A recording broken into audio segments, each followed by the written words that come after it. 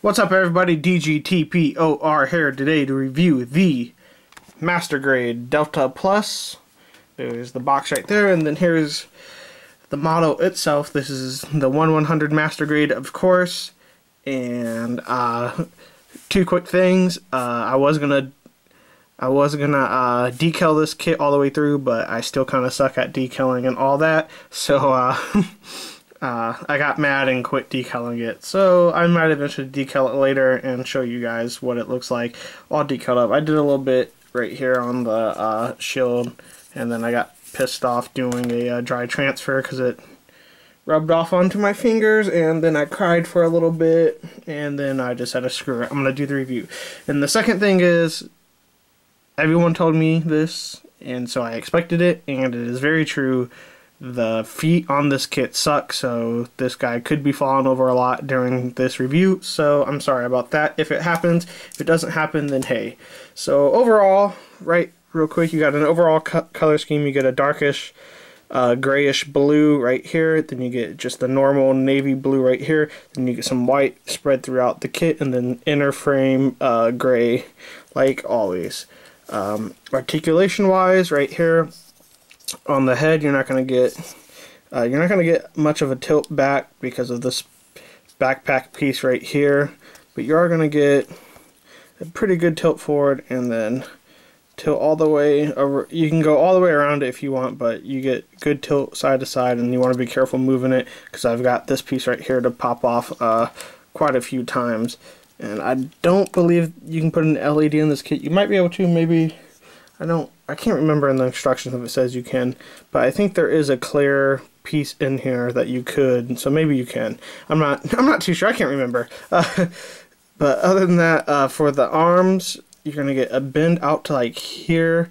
Nothing too spectacular because of this piece right here restricts it from moving. You will get a move forward like so. Then you can go all the way around with the arm. You see the shoulder pad moves with the arm like so. Zoom out a little bit. You do get a upper arm swivel like so. You do get double jointed elbows, of course, like so.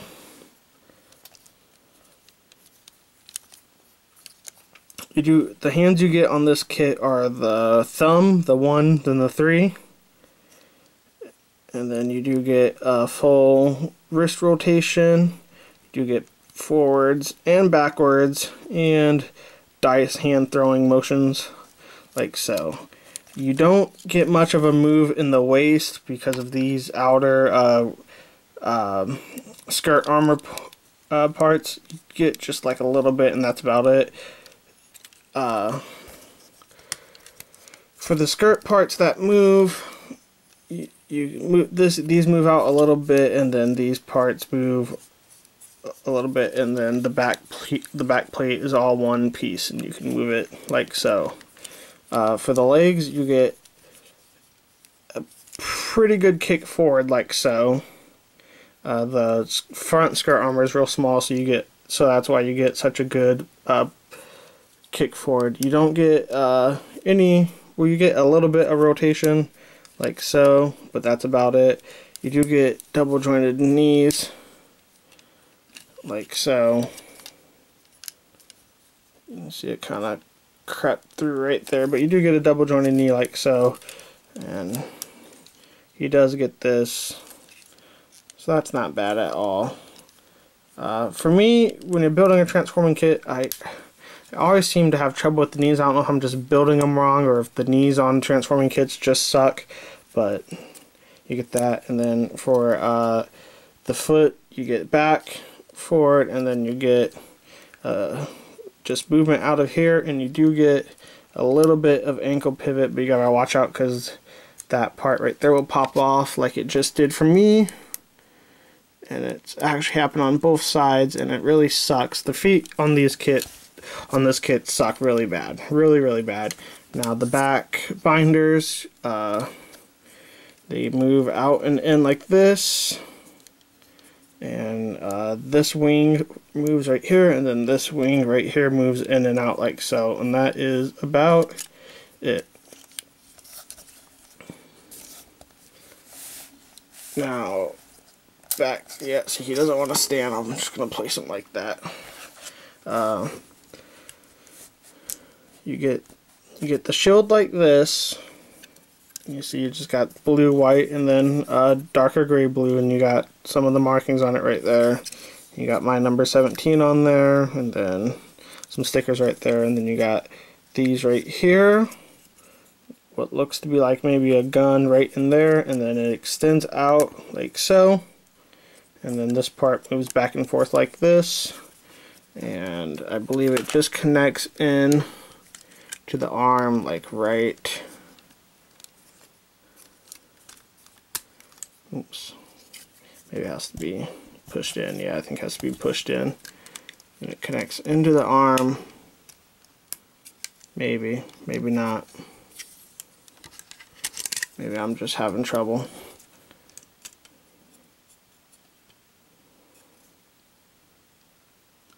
Should just pop right in there, maybe.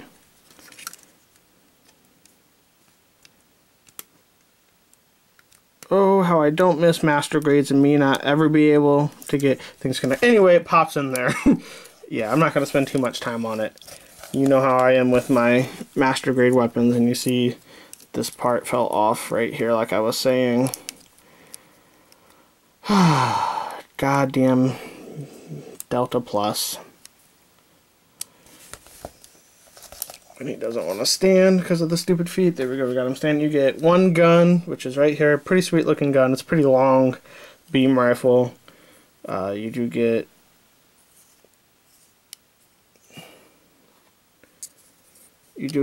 some ammo packs right here. You get one, and then you can take that out somehow, and then you get two extra ones right here. Now it just comes with a peg. It just comes with a peg slot, and the peg is on its hand, and it just clicks. Well, you know, if you're anyone but me, it just clicks right in. But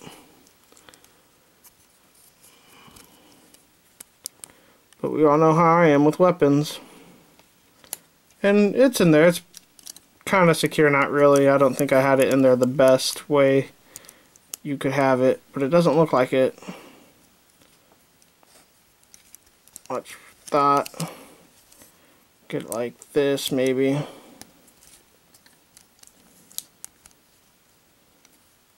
Yeah, I mean, it's in there, kind of. Not really the securest connection, but that's probably just me not being able to get things to hold at all. Then the only other accessories you get are two very cool looking light blue beam sabers.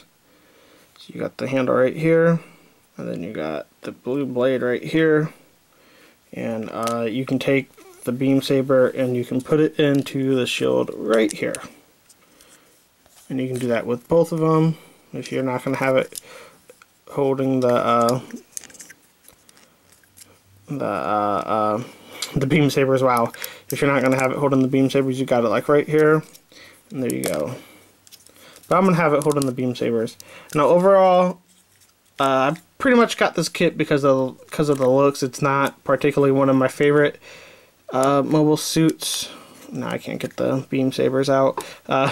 It's not one of my favorite mobile suits, and like I said, I'm not interested in the transformation at all. That's why I'm not going to show the transformation. I don't know if I mentioned that.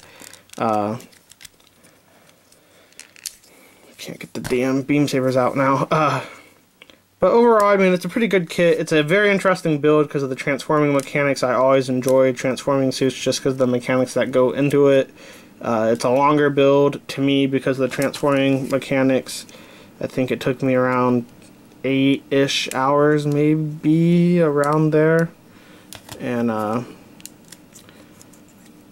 yeah, and there's not much lining to do with it. At least I didn't think there was much lining to do, but that's also because I like the plain look of like the gray and the blue.